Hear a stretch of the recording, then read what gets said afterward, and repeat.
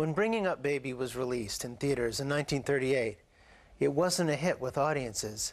In fact, Katharine Hepburn was dubbed box office poison after this film's failure, and it took a couple of years for her to eventually shake that nickname.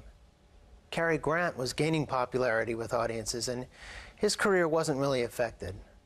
But now, years later, this screwball comedy is considered one of the funniest films ever produced, and made the top 15 on the American Film Institute's list of the top 100 American comedies.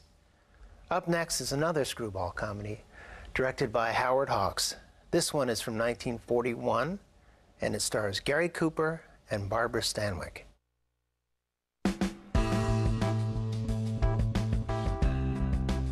Tonight on TCM's Friday Night Spotlight, buttoned-up scientist Gary Cooper falls for Barbara Stanwyck, a ball of fire. Then Frank Capra lets you know that you can't take it with you. And Irene Dunn falls in love with money in Joy of Living.